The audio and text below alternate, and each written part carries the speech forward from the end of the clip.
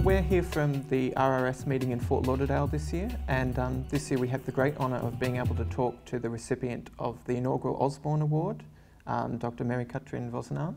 And I'd like to give her the chance to introduce herself and tell us a little bit about the work that she's been doing. So good morning, Mary-Catherine. Would you like to tell us where you're working now, and maybe just give everybody a brief idea of the area of research that you're in? Yes, thank you very much. Well, I'm now working in Lausanne, Switzerland as a chef, and my main focus is around studying normal tissue toxicity in order to improve the quality of life of cancer survivor. So we did quite different kind of strategies, but I'm sure we're going to talk about that in more detail. Yeah, so one of the things you talked about in your address to this year's meeting was following in the footsteps of past researchers, and you also gave a very touching thanks to your own family for the support they've given you. I was wondering if you could start by just telling us a little bit about how important that support's been to you and the support of those sort of pioneering researchers in your area. Well, let's start with my family first, perhaps, because you know, when you are living with the scientists, it can be sometimes pretty tough, especially for my daughter when she was a young girl, and that I was working quite hard. You know, when you are in a lab, you have to go to check your experiments that are ongoing over the weekends, over the holidays. So she has been supportive. She joined a lot. She also helped sometimes. So I think it's really important to have people around that do understand that you need to spend a lot of time on making your work, and that's a great support to have them. That's for sure. No, it certainly is. Regarding the mentors and the previous researcher, I think it's really important for when you're starting, as a young researcher, to have access to all the work and the experiments that have already been done, because you're learning a lot about what you want to do and where you can go to find some new development from the best experiments. It's just not really optimal to redo always the same thing and have same kind of results, even if the technology is changing so much nowadays. So the technology gave us the opportunity to go quicker, that's for sure, to go forward. But I think that for a researcher, the main point is to ask the right question. No, it was a touching tribute, and I think it really resonated with the audience. And part of the reason for the award is to recognise researchers who are in the middle of their career, but have really started to make a real contribution that's able to really change the way things are done in the radiation research field. So I was wondering if you'd like to give our viewers a little bit of an idea of the area of research that you're in terms of what you've spent the past few years working on. The area you talked about in your address was the flash radiotherapy technique, and I was wondering if you could give a little bit of an introduction as to how that works, and maybe how you sort of came upon the ideas. So your question does include quite a lot of different things. So I will try to give different answers. Well, my research topic has always been around normal tissue toxicity. So as soon as I started with my master's degree, I fell into that topic and had really the nice opportunity to meet incredible people with a lot of knowledge, with a lot of enthusiasm, which makes you like it's a very important field to go. So in this early years, I had really the connection with basic researcher as well as clinician. So it was really interesting to be able to communicate with those two different kind of people. Then moving forward and being able to start with my own group and start with exactly what I wanted to do, I tried to include some new approach for the research, and mainly genomics and proteomics approach. And this was quite interesting. This gave us very nice results. We identified signaling pathways.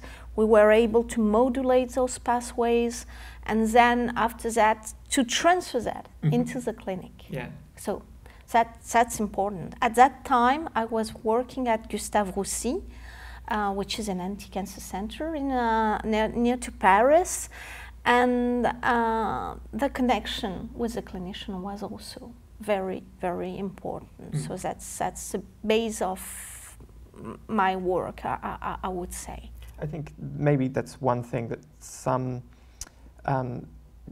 as researchers, we can get very focused on our work in the lab, and having that interaction with the physicians and the patients really brings to the fore that balance between radiotherapy to control tumours, but also considering the patient's quality of life and well-being. Sure. and really keeping in mind the tension between trying to control the tumour but trying to reduce the normal tissue toxicity. So yeah, it sounds like that's been a really important interaction. And also being, the lab was always embedded into a clinical department, a radiation oncology department, gave us the opportunity to have access to clinical samples and to patient samples.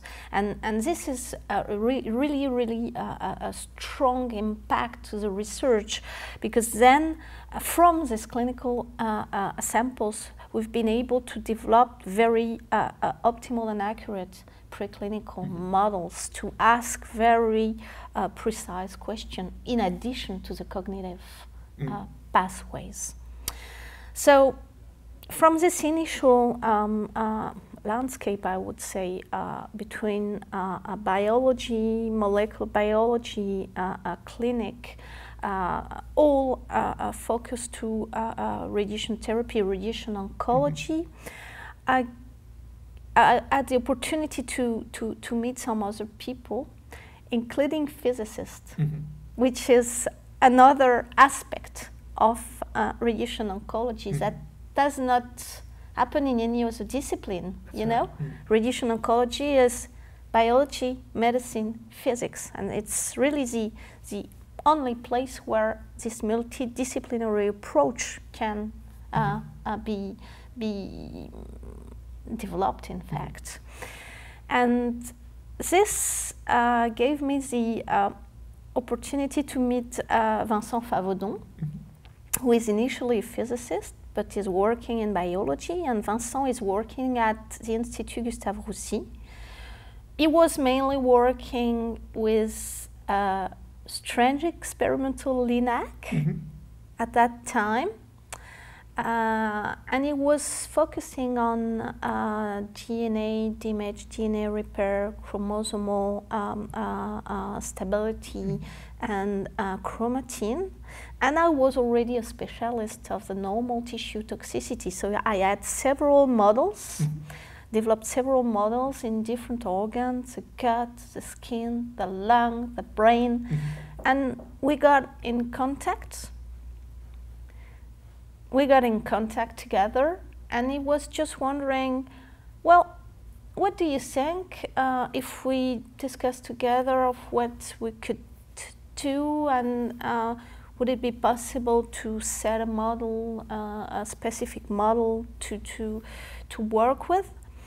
And then, well, we became friends, very good friends. We had a lot of talks in many situations, and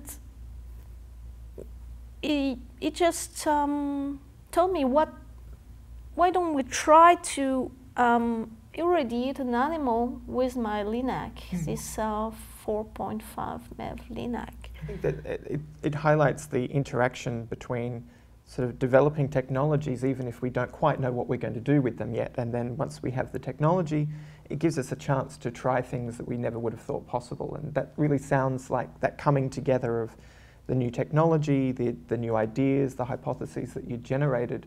Sounds like it gave the perfect opportunity for everything to come together. Exactly. And just provide that perfect moment for the idea to come together. It was exactly the from both sides a sort of curiosity. Vincent had the beam, I had the models. Let's share the idea and try to make it together.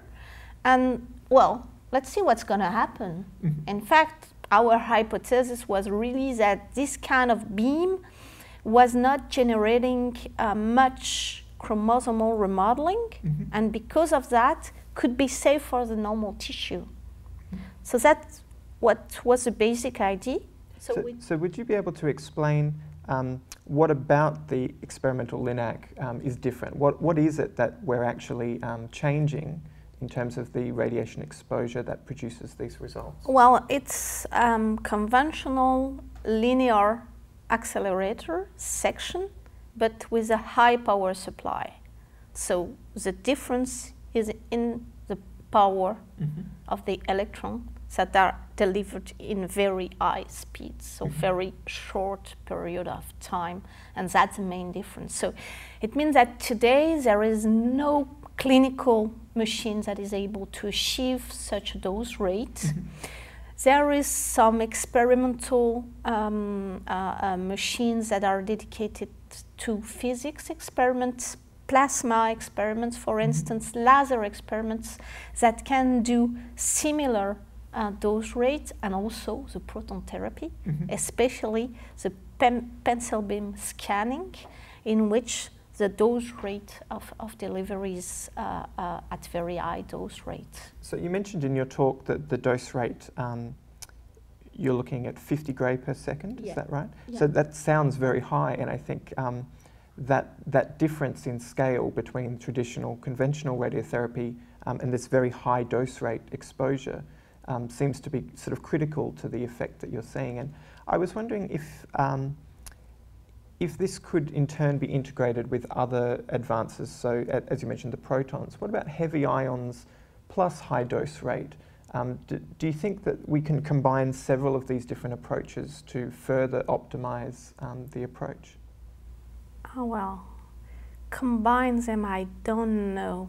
But perhaps, like for heavy ion, I'm pretty sure that the dose rate can be scaled up to the level we have with this experimental LINACs. So then afterwards, would we need to combine them? I'm really not sure. I'm really not sure. I would say that it's a bit early to think about that, and that probably the different kind of irradiators that we do have and possibilities that we do have now will enable us to answer to very fundamental biological questions, and then to push the discipline towards something more safe and more efficient. So the protocols you mentioned in your talk talked about how we were able to reduce the normal tissue toxicity, reduce the sort of fibrosis effects, but you were still able to achieve the tumour control. Yeah. And so I was wondering, the question that I had, and probably everybody else has, is why? What is the I mean, this is maybe still an early question, but you know, can you give us some of your early thoughts about really what the biology is that underpins the high dose rate effectiveness? Well, I mentioned several points. One of the perhaps the easiest one is at the chemical level and related to the consumption of oxygen. That might be different in the normal tissue and in the tumor. And it's probably one of the easiest hypotheses we can have. Well, easiest is probably not the right word, because it's going to be very difficult to be able to experimentally assess this hypothesis, especially in vivo. Perhaps we can go on in vitro, but in vivo it's going to be, I think it's going to be very difficult to validate this hypothesis. So this is one chemical explanation, because we think that from the physics point of view, there is no real difference. Okay, so the physical step should be the same. Then the chemical step that involves oxygen is perhaps very important. So that's one hypothesis. At the biological level, there is a quite provocative idea that perhaps normal tissue are protected because they are containing stem cells and tumor are not. So could it be a way to demonstrate that there is no cancer stem cell? Well, it's a provocative idea. Yeah.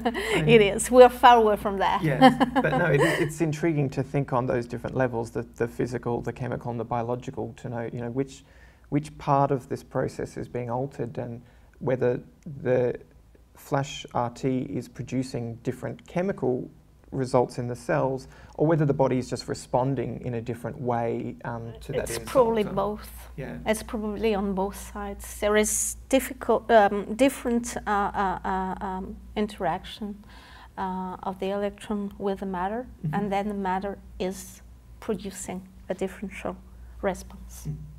So if you'd be able to tell us just a little bit about your next steps. So what's the future hold, both for yourself and for this research? Well, I think we do have a lot of work to do. Probably we will need to, well, probably my entire career won't be sufficient to go through. What we need to know now is can we apply this protection to various normal tissues? That's what we are currently doing. We saw it in the lung, we saw it in the hematopoietic system.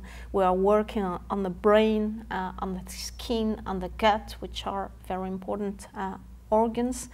We are trying, exactly as you said, to understand what's the molecular basis of differential effect between the normal tissue and the tumor, and that's really an important parameter. We are trying to investigate that question using different models of tumors with known and well-characterized stem cells inside the tumors. So it's the way we are going. And of course, the very latter step would be to go to the clinic. So is it possible to transfer this kind of technology, which is at the moment very preclinical, for the patient benefits? And that's really the aim of the work. Sure. Well, thank you very much for that. I think it's really exciting work, and you're a very well-deserving winner of this award. And I'd like to thank you very much for talking with us today. Thank you very much. Thank you. You.